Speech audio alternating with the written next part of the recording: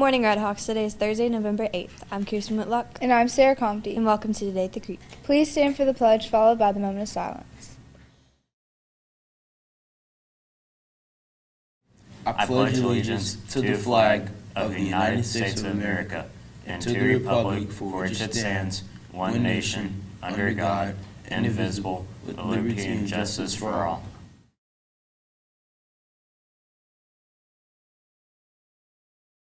Good morning, Red Hawks. I'm Aiden Vunlo. Today in history, let's see what happened on November 8th. In 1895, German scientists discover X-rays. In 1900, Margaret Mitchell is born. In 1960, John F. Kennedy is elected president. Today is also National Cappuccino Day, and also happy birthday to Melissa LeDuc. Now back with Kirsten and so today's announcements.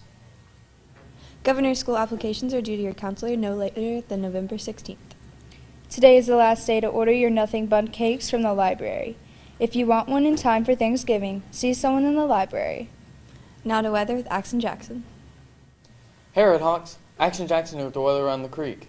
Today there will be a high of 56 and a low of 43. After school it will be 53. It will be cloudy. Tomorrow there will be a high of 49 and a low of 27. There will be morning rain. Now back to Kirsten and Sarah.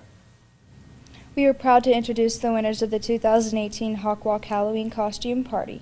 If you see your costume, see Mr. Bissinger in room 418 for your trophy. Hey Red Hawks, here are the winners from the Hawkwalk Costume Competition. The most original costume was won by Haley Hargrove with I Woke Up Like This. The scariest costume was won by Victoria Harrison with Carrie.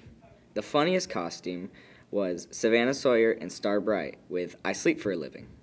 The most creative character costume was won by Grant and Grace Davis with Napoleon Dynamite and Kip.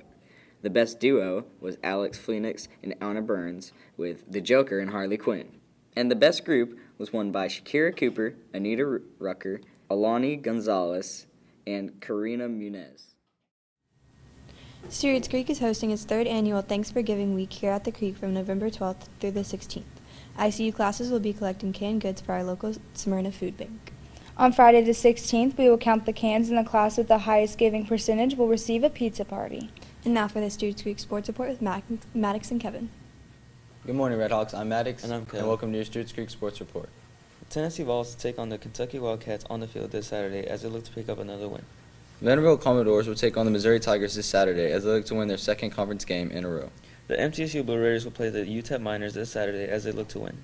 The Vols basketball team took down the Lenoir-Rhyne Bears in their first game of the season. They take on the Louisiana Lafayette Raging Cajuns tomorrow. Tip-off is at 6.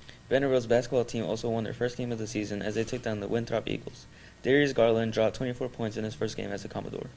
MTSU defeated the Lewis-McRae Bobcats in their first game on Tuesday. They will take on Milligan tomorrow at 11.